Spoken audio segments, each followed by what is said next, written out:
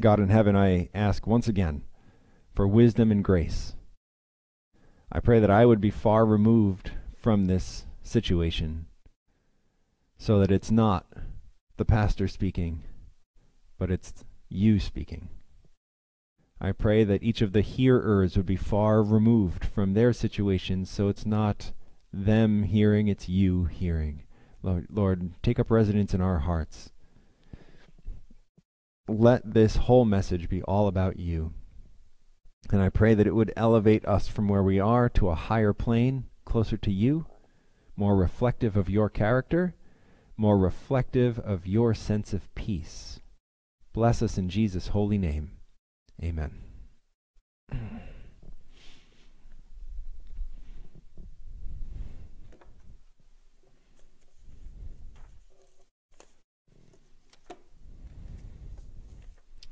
Okay.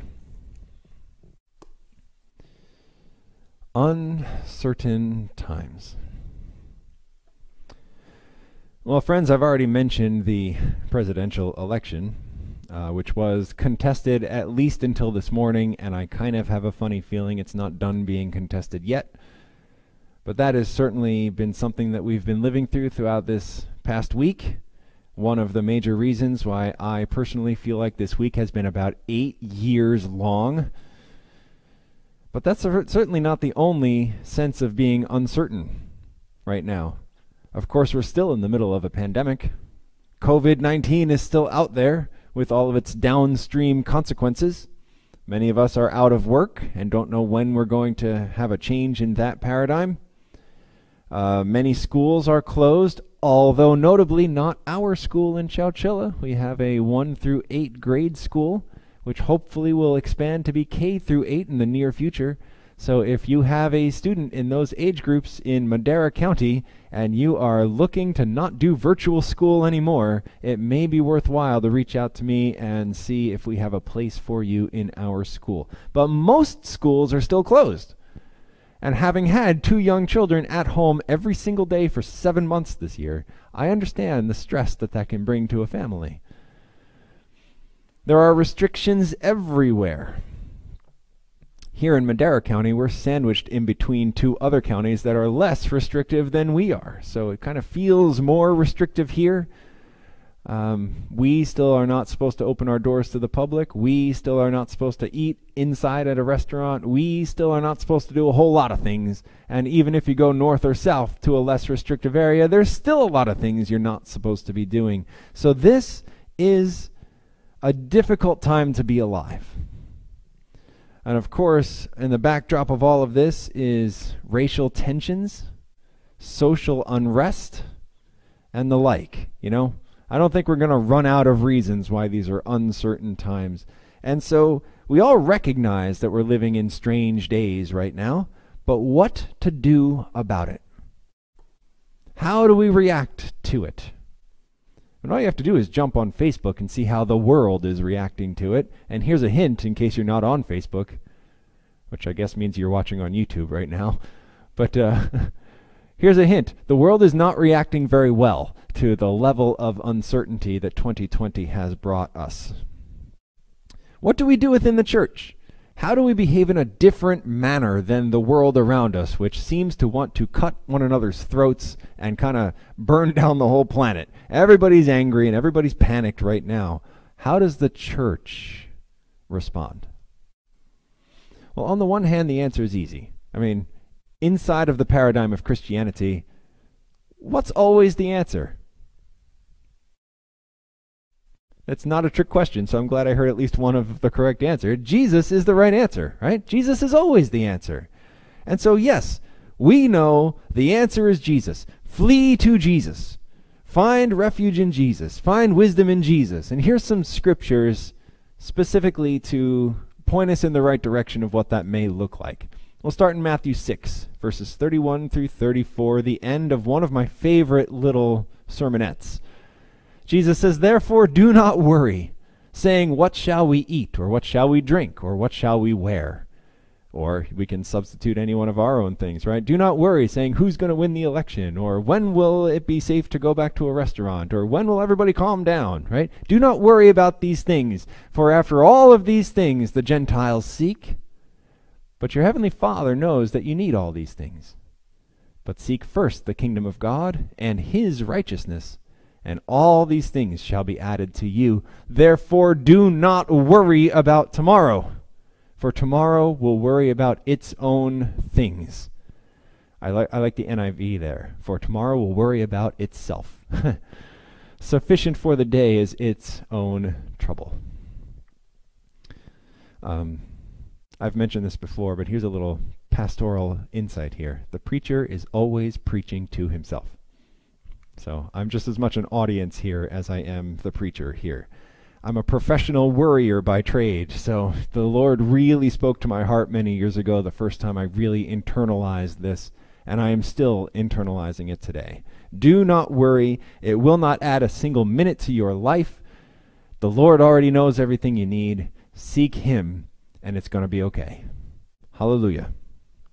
Or John 16, verse 33, Jesus says, be of good cheer if the world is getting you down, because I, meaning he, has overcome the world.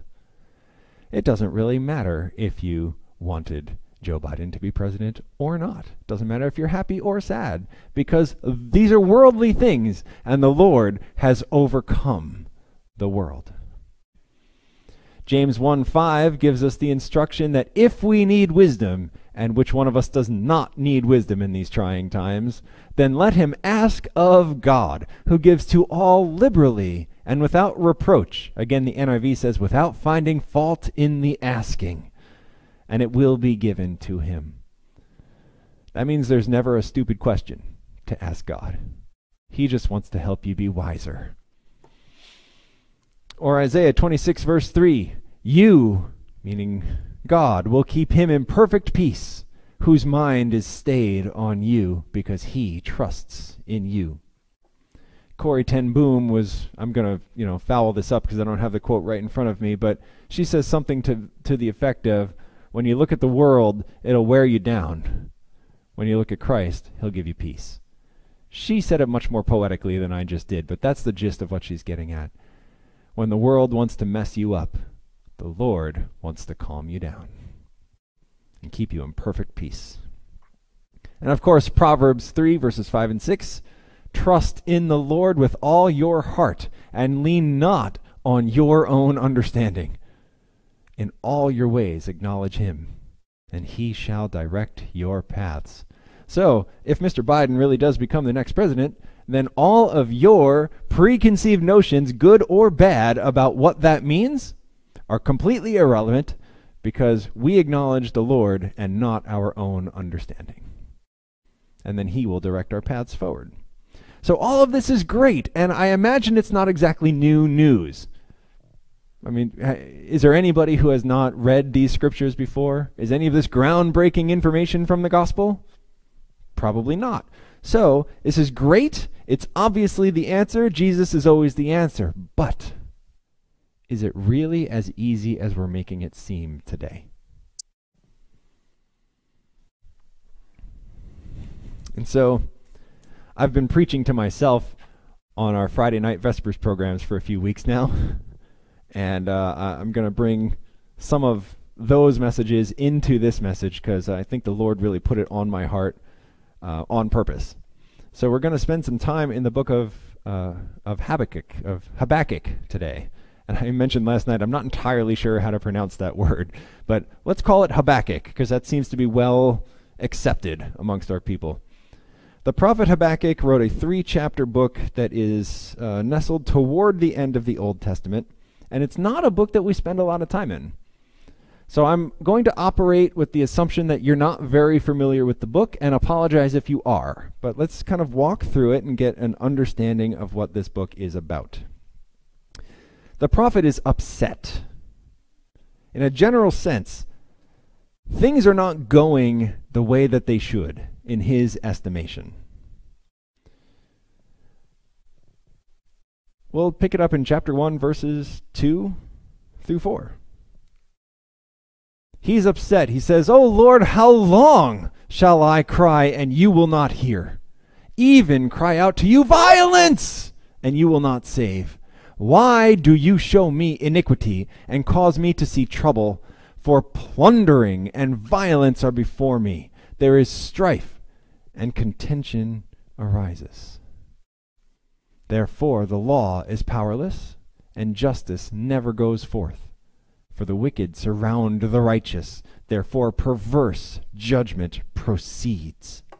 Everything's wrong in his world. He says there's no justice, there is no peace, there is no upright behavior, there is nothing good. Everything is wrong, and I'm crying out to you to do something, and you're not. Why not, God? How long are you going to be silent and let this mess be before me?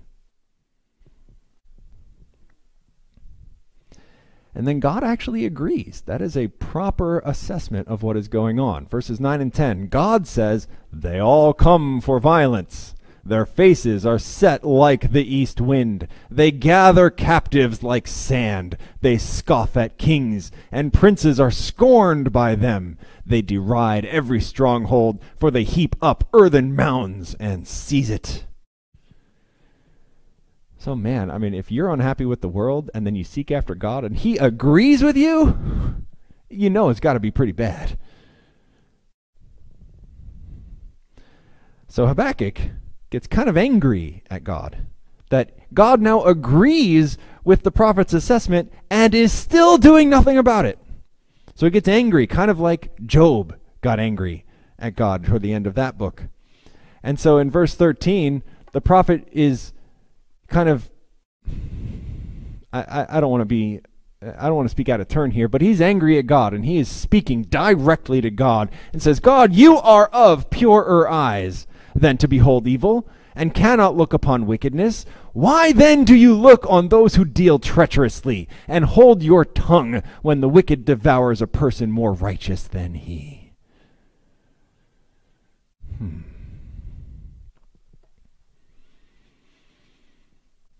Why? I'm going to use the election as the illustration for all of this, because that's just the one thing that's both kind of most recent and also will hopefully resolve the soonest, right? But why are these the men from whom we have to choose to be the president? Why, God, will you pick this loudmouth who everybody hates to want to be president again? Why, God, will you pick this other guy who can't string a sentence together to lead the free world? Why, God, is this what you have chosen? There are no good answers here. Why is there a potential for another Donald Trump presidency? Why is there a potential for a Joe Biden presidency? Why, God? This doesn't make any sense. And so the prophet sets his mind on Jesus, so to speak, even though he would not have known that name. We have also decided to set our hearts upon Jesus, right? When the kingdoms of the world offer us nothing, we don't have a choice except to go to the kingdom of God and find refuge there. But Habakkuk gives us some insight into this, some real life insight into maybe how not straightforward this process might be. So in chapter 2, verse 1, the prophet says, "I will stand my watch and set myself on the rampart and watch to see what he," meaning God, "will say to me, and what I will answer when I am corrected." Okay, so let's take this apart. This is a really profound verse here. On the one hand, Habakkuk has strong faith. He says, "I have petitioned God for an answer. I believe he's going to give me an answer. Therefore, I don't just believe it in my heart. I'm going to set myself up in a place where I am definitely going to hear what he says. I'm going to go up on the rampart." That's like a raised area. I'm going to get close to God. I'm going to stand there like a watchman, watching for God's answer, so that when it comes, I will receive it. I'm going to watch to see what God will say to me. Let's all be that diligent. Amen? When we want an answer from God, let's take that seriously. Let's believe it by faith And then let's have the ears to hear, the mind to understand what God's answer truly is. And then Habakkuk has such wonderful, lovely insight at the end of this verse. So he believes God is going to answer, but he also seems to understand that God's answer is going to be different than what he wants the answer to be. And so when that answer comes, it will be in the form of a correction to Habakkuk's preconceived notions. That's humility, isn't it? What if, here's some suppositions here, right? For the sake of this illustration, you were hoping Donald Trump would win, but then you woke up this morning and now Joe Biden's going to win. And you've been praying for the thing you wanted, but it looks like reality is going in a different direction. That's a correction, isn't it? Doesn't necessarily mean that God got it wrong. God never gets anything wrong. It also doesn't mean that he was unfaithful to your prayer. It means you were praying the wrong thing. And so the answer comes as a correction.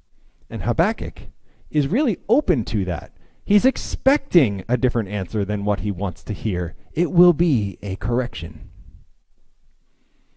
Do you understand? We are fallen human beings. We do not have the insight that God has. Beware the person whose image of God is exactly what he wants God to be. Okay? Much more honest to expect a correction from God rather than a high five. So God's answer is not what Habakkuk was hoping for. Here's a sampling of God's answer, just so you get kind of a broad picture of it. Chapter 2, verse 9. Woe to him. Verse 12. Woe to him. Verse 15, woe to him. Verse 19, woe to him. Now, all these are different woes. Like, for example, this one. Woe to him who gives drink to his neighbor, pressing him to your bottle, even to make him drunk, that you may look upon his nakedness. I mean, this is like sexual assault, you know? So, woe to him who takes advantage of his neighbor this way. Woe to him who is corrupted by riches while operating with supposed authority. Woe, woe, woe, woe to all of these different people in all of these different situations. The answer from God is not a good one. God is not coming to say, hey, don't worry, Habakkuk, it's all going to be okay. Quite the opposite. God is showing up to say, actually, it is just as bad as you think, and it's going to get worse. And woe to everybody who's making it worse. But then, at the very end of chapter 2, after God has pronounced all of this judgment, he turns to the prophet and he says, verse 20, but the Lord is in his holy temple. Let all the earth keep silence before him. There's a song in our hymnal based on this verse. See, God says there is trouble. And in order to resolve this trouble, more trouble is coming. And woe to all of you who find yourselves on the wrong side of the resolution. But is the advice to the prophet to panic about it? No. Get upset about it? No. Do anything at all really about it? No. The word is keep silence. I'm in control. I'm in my holy temple. This is my plan. You be humble. Be quiet. Let me be God. The Lord is in his holy temple. Let the earth keep silence before him.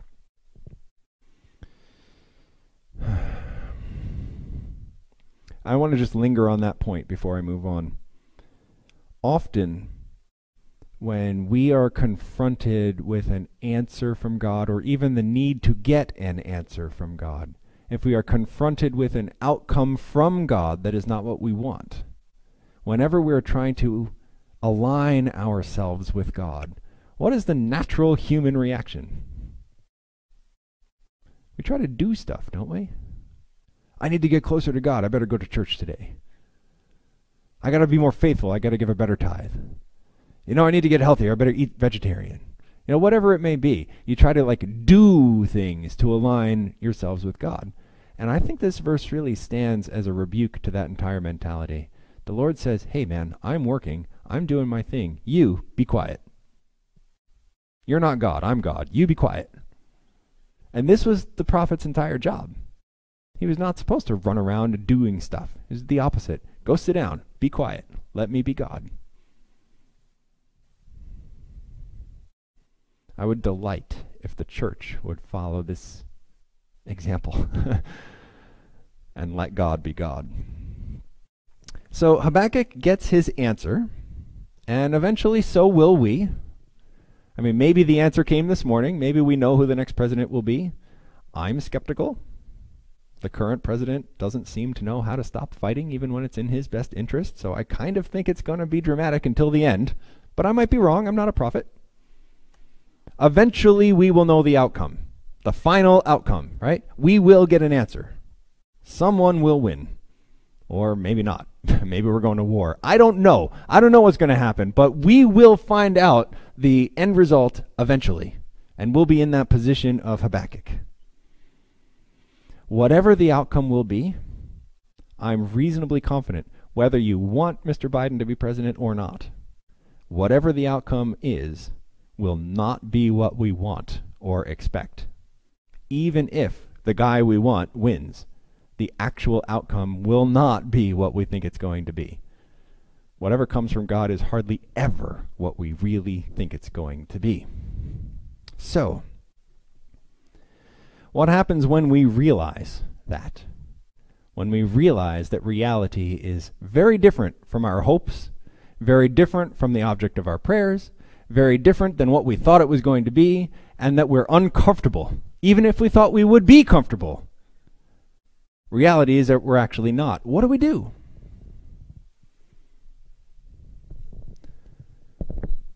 Chapter 3, verse 2, the beginning part of verse 2. Look how Habakkuk responds to the answer he gets from God. He says, "O Lord, I have heard your speech, and I was afraid." Now think about that. Habakkuk's complaint was that everything was wrong. God showed up and said, hey man, you're right, everything is wrong. You would think that would be kind of, in a certain way, what the prophet would want to hear. But it actually makes him afraid. Oh Lord, I heard what you said. I'm scared. I don't want that to be your answer. I don't want to live in the outpouring of your answer. I'm afraid.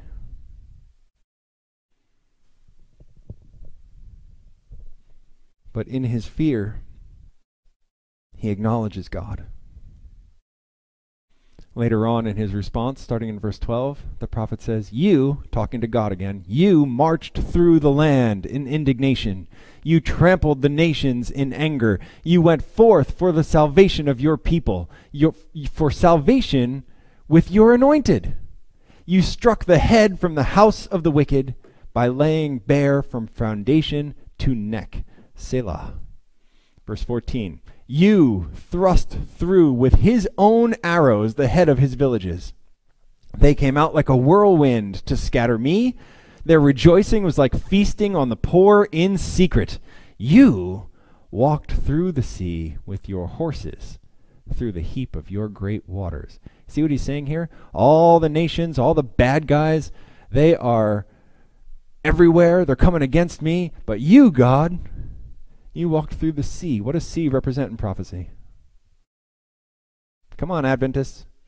People, right? Nations, languages, tongues.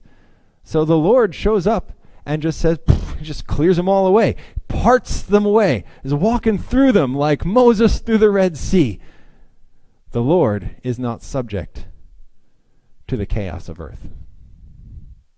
Habakkuk can be afraid. Doesn't stop what the Lord is doing. Habakkuk wanted an answer. He got it. He wanted an end to the injustice. He he's going to get that too, right? The actual direct answer from God was, woe to you who do injustice, woe to you who do injustice, woe to you who do injustice, the vengeance of the Lord is coming. Habakkuk is acknowledging this in chapter 3 with all of this language, right? Thrust through with his own arrows, the head of the villages, right? So I'm coming at you with an arrow, and the Lord turns that bow around and shoots me in the head. You know? So Habakkuk is getting an answer. But did he want the fullness of the outpouring of the vengeance of God? Probably not, you know? The vengeance of God is not something to trifle with. And maybe you want the badness to go away, but when you're confronted with God saying, oh, it's going to go away, trust you me, it's going away.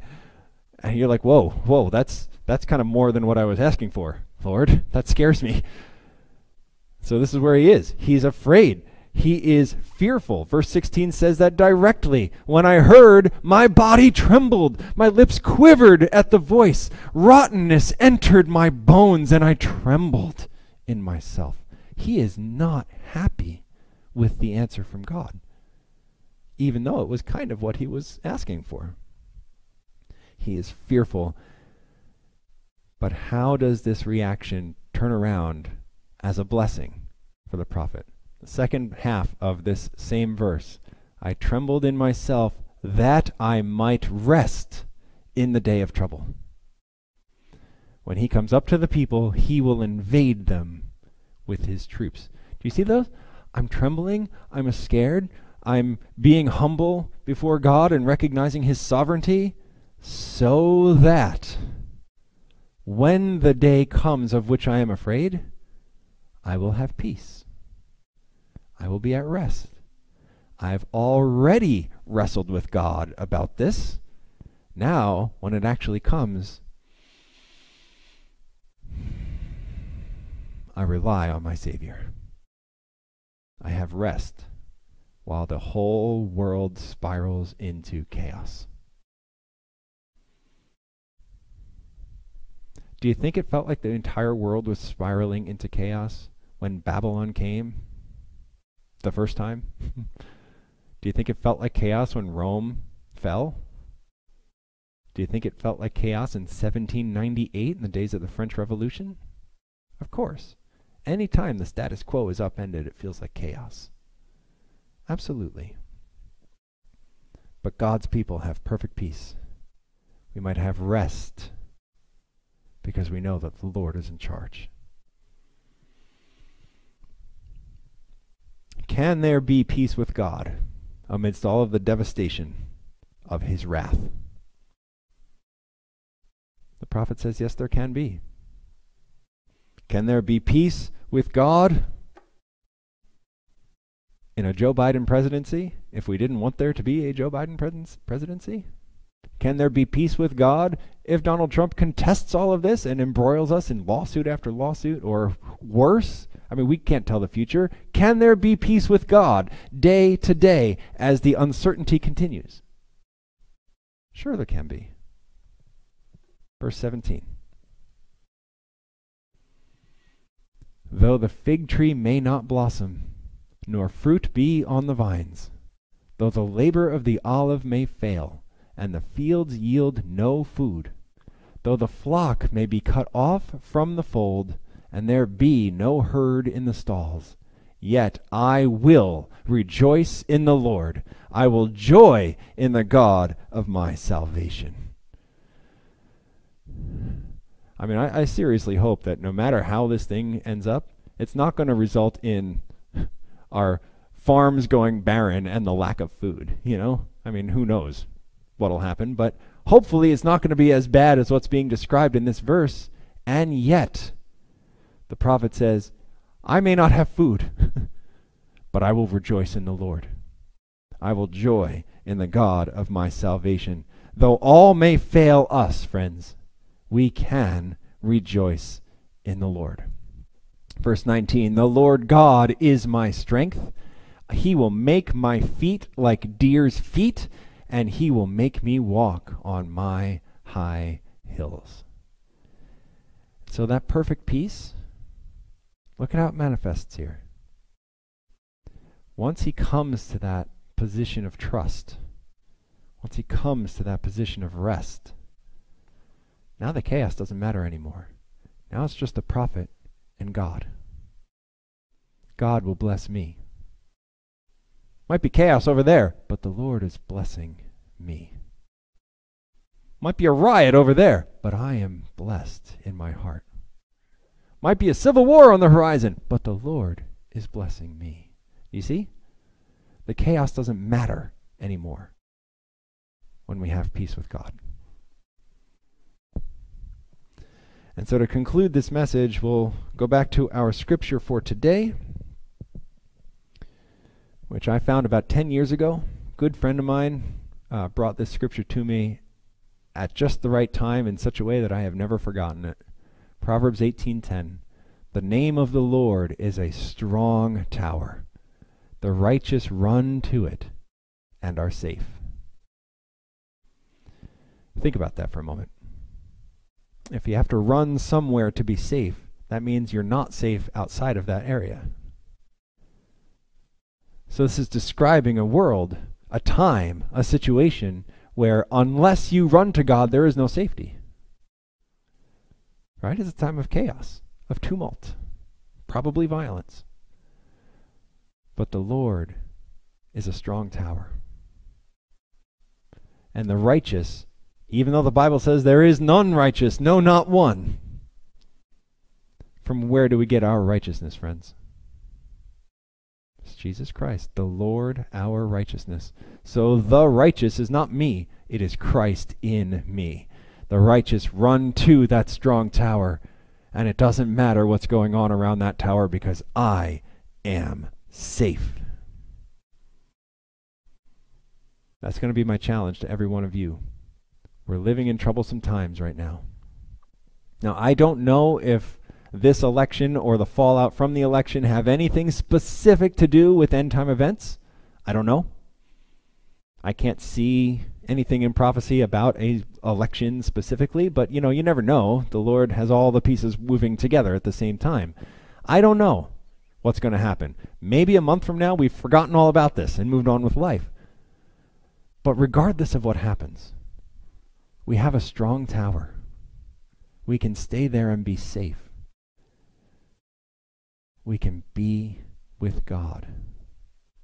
We can have peace amidst a world with no peace, right up until the very end, if necessary.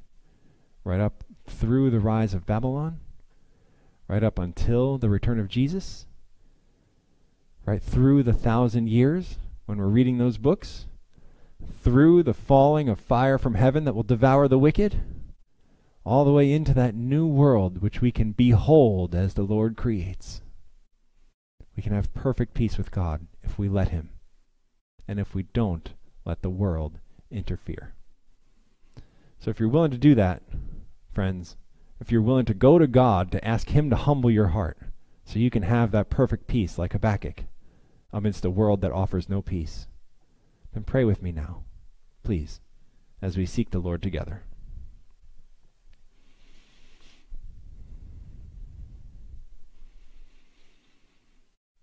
Heavenly Father, in the name of Jesus, we are asking you to be our Savior today.